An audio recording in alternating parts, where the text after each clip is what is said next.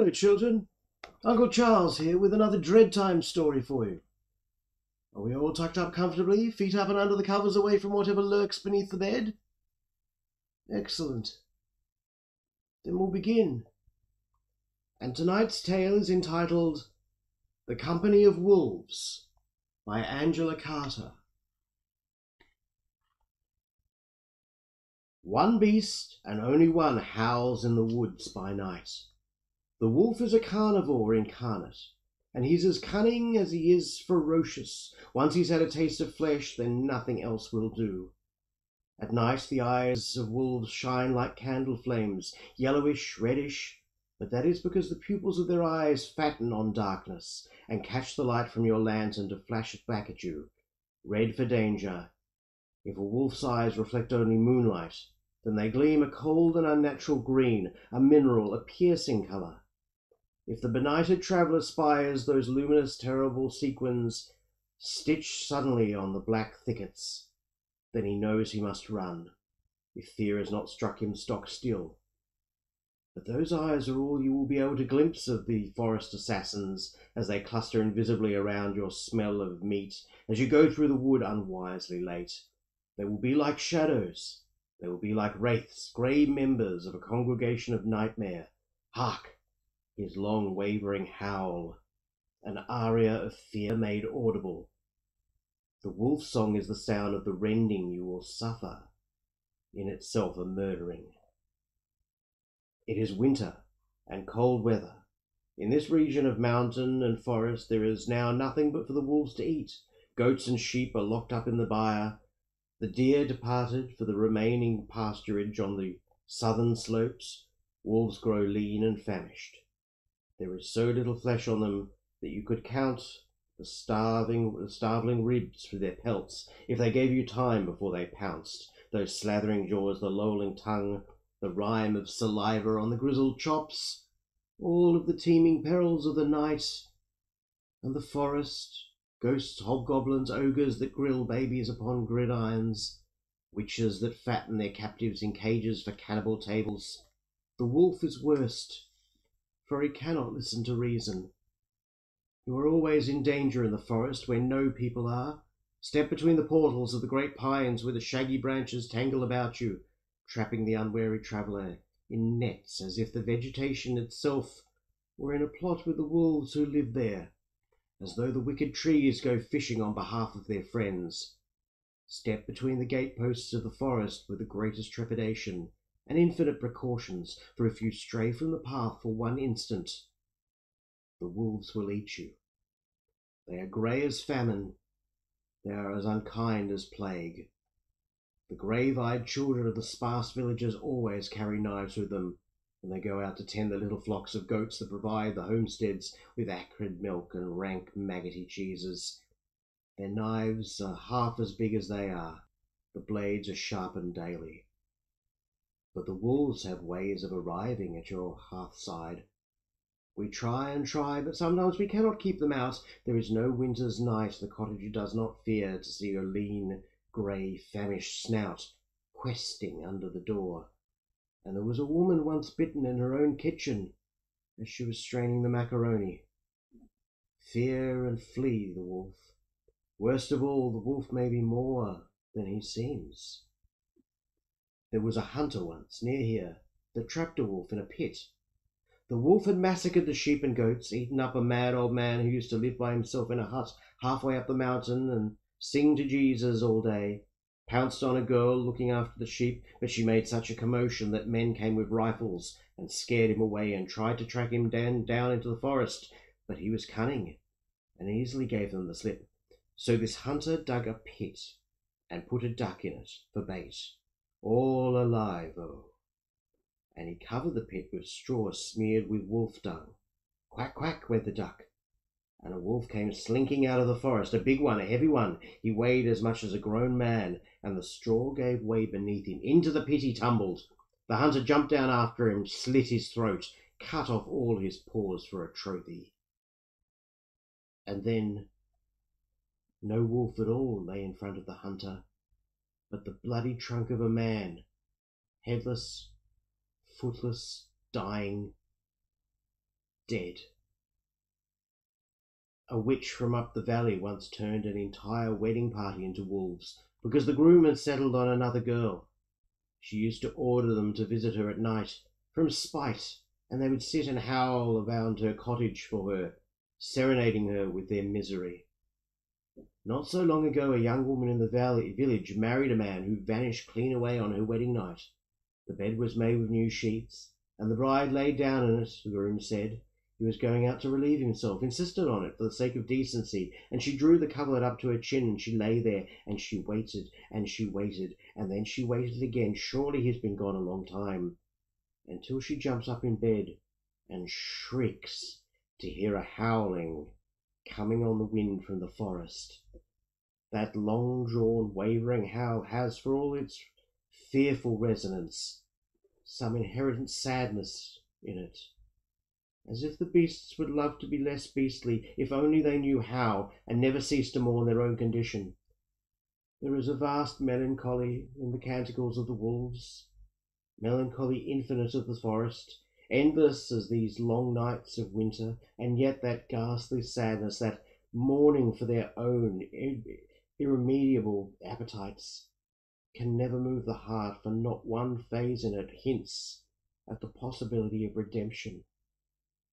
Grace could not come to the wolf from its own despair, only through some external mediator, so that sometimes the beast will look as if he half welcomes the knife that dispatches him. The young woman's brothers searched the outhouses and the haystacks, but never found any remains, so the sensible girl dried her eyes and found herself another husband, not too shy to piss into a pot, who spends the nights indoors. She gave him a pair of bonny babies, and all went right as a trivet, until one freezing night, the night of the solstice, the hinge of the year when things do not fit together as well as they should, the longest night, her first good man came home again. A great thump on the door announced him, as she was stirring the soup for the father of her children, and she knew him the moment she lifted the latch to him, although it was years since she'd worn black for him, and now he was in rags and his hair hung down his back, and never saw a comb alive with lice. "Here I am again, missus," he said. "Give me my bowl of cabbage and be quick about it." Then her second husband came in with wood for the fire, and when he saw the first one, saw she'd slept with another man, and worse, clapped his red eyes on her little children, who crept into the kitchen to see what all the din was about. He shouted, "I wish I were a wolf again to teach this whore a lesson!" So a wolf he instantly became, and tore off the eldest boy's left foot before he was chopped up with a hatchet they used for chopping logs. But when the wolf lay bleeding and gasping its last, the pelt melted off again, and he was just as he had been years ago, when he ran away from his marriage bed so that she wept and her second husband beat her. They say there's an ointment the devil gives you that turns you into a wolf the minute you rub it on, or that he was born feet first and had a wolf for a father, for its torso is a man's, but its legs and genitals are wolf's, and he has a wolf's heart. 7 years is a werewolf's natural span, but if you burn his human clothing, you condemn him to wolfliness for the rest of his life. So old wives hereabouts think it. Some protection to throw a hat or an apron at the werewolf, as if clothes made the man. Yet by the eyes, those phosphorescent eyes, you know him in all his shapes, the eyes alone unchanged by metamorphosis. Before he can become a wolf, the lycanthrope strips stark naked. If you spy a naked man among the pines, you must run as if the devil were after you. It is midwinter, and the robin, the friend of man, sits on the handle of the gardener's spade and sings. It is the worst time in all the year for wolves, but this strong-minded child insists she will go out through the woods. She is quite sure the wild beasts cannot harm her, although, well warned, she lays a carving knife in the basket her mother has packed with cheeses. There is a bottle of harsh liquor distilled from brambles, a batch of flat oat cakes baked on the hearthstone, a pot or two of jam, The flaxen-haired girl will take these delicious gifts to a reclusive grandmother so old the burden of her years is crushing her to death. Granny lives 2 hours' trudge through the winter woods. The child wraps herself up in her thick shawl, drawn it over her head. She steps into her stout wooden shoes. She is dressed and ready, and it is Christmas Eve. The malign door of the solstice still swings upon its hinges, but she has been too much loved ever to feel scared. Children do not stay young for long in this savage country. There are no toys for them to play with, so they work hard and grow wise, but this one, so pretty, and the youngest of her family, a little latecomer, had been indulged by her mother and her grandmother, who knitted her the red shawl that today has the ominous if brilliant look of blood on snow. Her breasts have just begun to swell. Her hair is like lint, so fair it hardly makes a shadow on her pale forehead. Her cheeks are as emblematic, scarlet and white, and she has just started her woman's bleeding, the clock inside her that will strike henceforth forward once a month.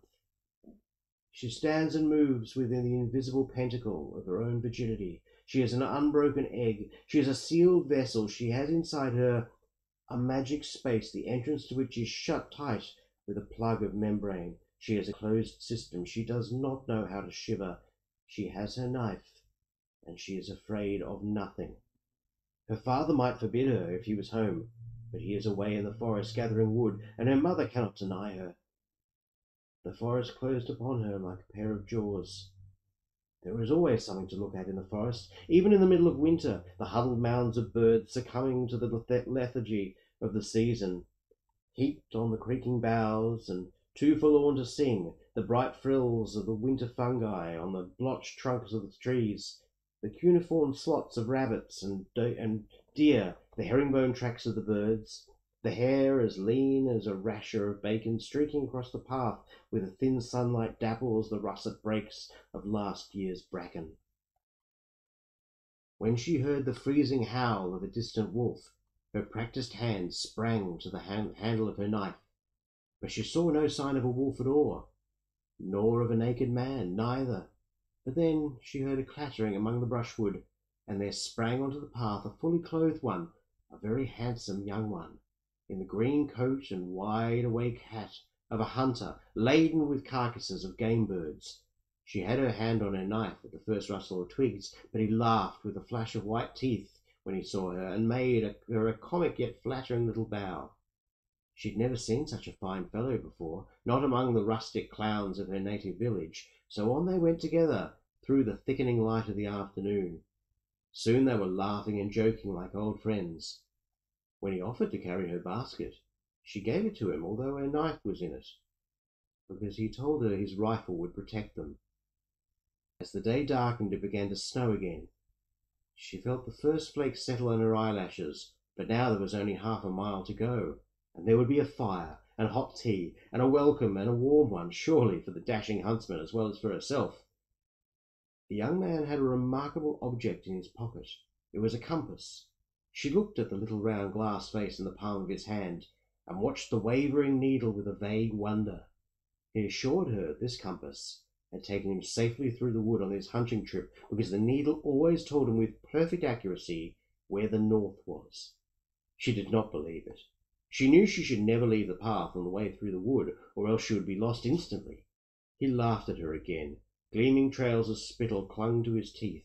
He said if he plunged off the path into the forest that surrounded them, he could guarantee to arrive at her grandmother's house a good quarter of an hour before she did, plotting his way through the undergrowth with his compass, while she trudged the long way along the winding path.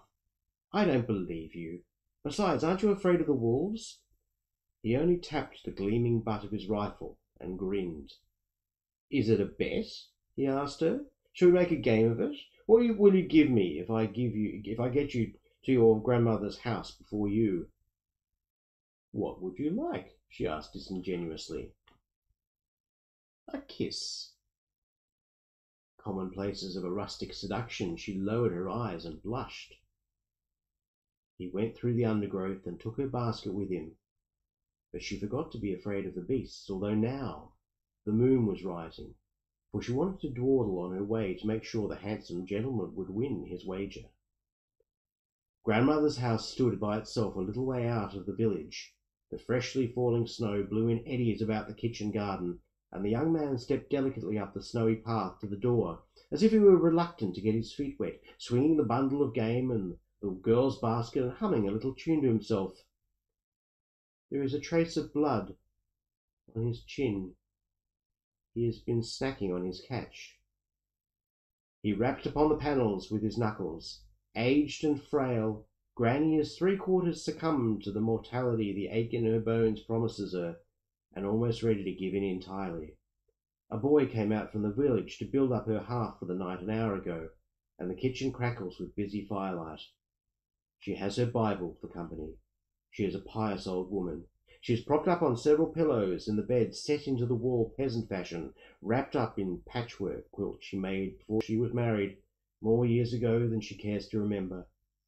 2 China spaniels, with liver-coloured blotches on their coats and black noses, sit on either side of the fireplace. There is a bright rug of woven rags on the pantiles. The grandfather clock ticks away her eroding time. We keep the wolves outside by living well. He rapped upon the panels with his hairy knuckles. Is your granddaughter, he mimicked in a high soprano.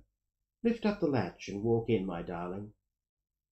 You can tell them by their eyes. Eyes of a beast of prey. Nocturnal, devastating eyes as red as a wound. You can hurl your Bible at him, and your apron after, Granny. You thought that was a sure prophylactic against those infernal vermin. Now call on Christ and his mother and all the angels in heaven to protect you, but it won't do you any good. His feral muzzle is sharp as a knife. He drops his golden bundle of gnawed pheasant on the table and puts down your dear girl's basket too. Oh my God, what have you done with her? Off with his disguise, that coat of forest-coloured cloth, the hat with the feather tucked into the ribbon. His matted hair streams down his white shirt, and she can see the lice moving in it. The sticks in the hearth shift and hiss. Night in the forest has come to the kitchen, with darkness tangled in its hair. He strips off his shirt. His skin is the colour and texture of vellum. A crisp stripe of hair runs down his belly. His nipples are ripe and dark as poisoned fruit, but he's so thin you could count the ribs under his skin if only he gave you the time. He strips off his trousers, and she can see how hairy his legs are.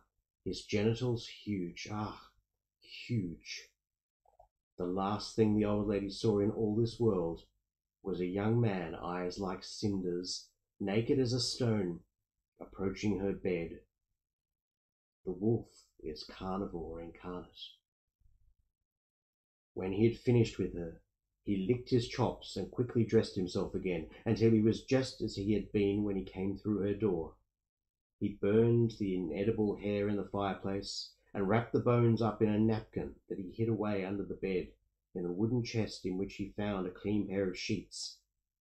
These he carefully put on the bed instead of the telltale stained ones he stowed away in the laundry basket. He plumped up the pillows and shook out the patchwork quilt. He picked up the Bible from the floor, closed it, and laid it on the table.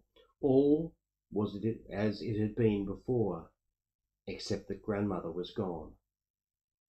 The sticks twitched in the grate, the clock ticked, and the young man sat patiently, deceitfully, beside the bed in Granny's nightcap. Rat-a-tat-tap. "Who's there?" he quavers in Granny's antique falsetto. "Only your granddaughter." So she came in, bringing with her a flurry of snow that melted into tears on the tiles, and perhaps she was a little disappointed to see only her grandmother sitting beside the tree. But then he flung off the blanket and sprang to the floor, pressing his back against the door so that she could not get out again. The girl looked round the room and saw that there was not even an indentation of a head on the smooth cheek of the pillow, and how for the first time she'd seen it so, the Bible lay closed on the table. The tick of the clock cracked like a whip. She wanted her knife from the basket, but she did not dare reach for it because his eyes were fixed upon her, huge eyes that now seemed to shine with a unique interior light, eyes the size of saucers, saucers full of Greek fire, diabolic phosphorescence.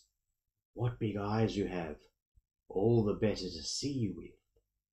No trace at all of the old woman except for a tuft of white hair that had caught in the bark of an unburned log. When the girl saw that, she knew she was in danger of death. Where is my grandmother? There's nobody here but we two now, my darling.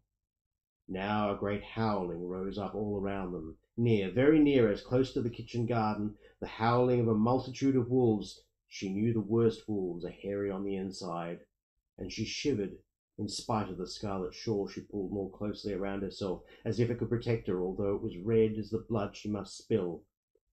Who has come to sing us carols? She said. Those are the voices of my brothers, darling. I love the company of wolves. Look out of the window and you'll see them. Snow half caked the lattice, and she opened it to look into the garden. It was a white night of moon and snow. The blizzard whirled round the gaunt grey beasts who squatted on their haunches among the rows of winter cabbage, pointing their sharp snouts to the moon and howling as if their hearts would break. 10 wolves, 20 wolves, so many wolves she could not count them, howling in concert as if demented or deranged. Their eyes reflected the lights from the kitchen and shone like 100 candles. It is very cold, poor things, she said. No wonder they howl so. She closed the window on the wolves' threnody and took off the scarlet shawl, the colour of poppies, the colour of sacrifices, the colour of her menses, and since her fear did her no good, she ceased to be afraid. What shall I do with my shawl? Throw it on the fire, dear one. You won't need it again. She bundled up her shawl and threw it on the blaze, which instantly consumed it. Then she drew her blouse over her head. Her small breasts gleamed as the snow had invaded this room. What shall I do with my blouse? Into the fire with it too, my pet. The thin muslin went flaring up the chimney like a magic bird, and now off came her skirt, her woolen stockings, her shoes, and onto the fire they went too, and were gone for good. The firelight shone through the edges of her skin. Now she was clothed only in her untouched integument of flesh. This dazzling naked, she combed her hair with her fingers. Her hair looked white as the snow outside. Then went directly to the man with red eyes, in whose unkempt mane the lice moved. She stood up on tiptoe and unbuttoned the collar of his shirt. What big arms you have! All the better to hug you with. Every wolf in the world now howled as a prothalmion outside the window as she freely gave him the kiss she owed him. What big teeth you have!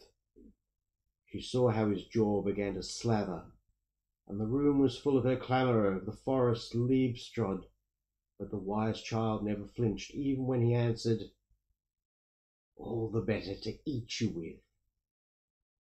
The girl burst out laughing. She knew she was nobody's meat. She laughed at him full in the face. She ripped off his shirt for him and flung it into the fire in the fiery wake of her own discarded clothing. The flames danced like dead souls on Walpurgis night, and the old bones under the bed set up a terrible clattering, but she did not pay them any heed. Carnivore incarnate, only immaculate flesh appeases him. She will lay his fearful head on her lap, and she will pick out the lice from his pelt, and perhaps she will put the lice into her mouth and eat them, as he will bid her, as she would do in a savage marriage ceremony. The blizzard will lie down. The blizzard will die down. The blizzard died down, leaving the mountains as randomly covered with snow as if a blind woman had thrown a sheet over them. The upper branches of the forest pines lined, creaking, swollen with the fall. Snowlight, moonlight, a confusion of paw prints, all silent, all still. Midnight, and the clock strikes. It is Christmas Day, the werewolf's birthday. The door of the solstice stands wide open. Let them all sink through. See, sweet and sound, she sleeps in Granny's bed. between the paws of the tender wolf.